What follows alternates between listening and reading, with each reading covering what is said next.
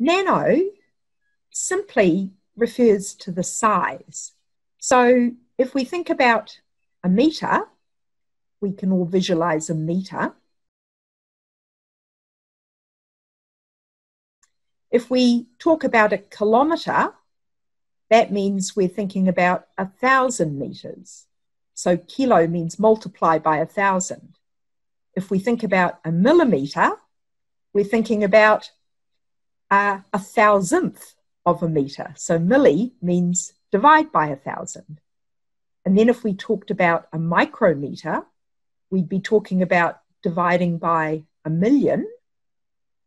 And then if we talk about a nanometer, we're talking about dividing by 1,000 million, or by 10 to the 9. So we divide a meter by 10 to the 9, and that gives us a nanometer.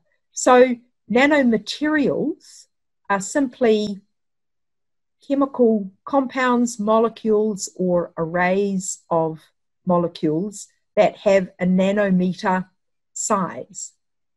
And why that's important is that things can actually change their properties depending on their size.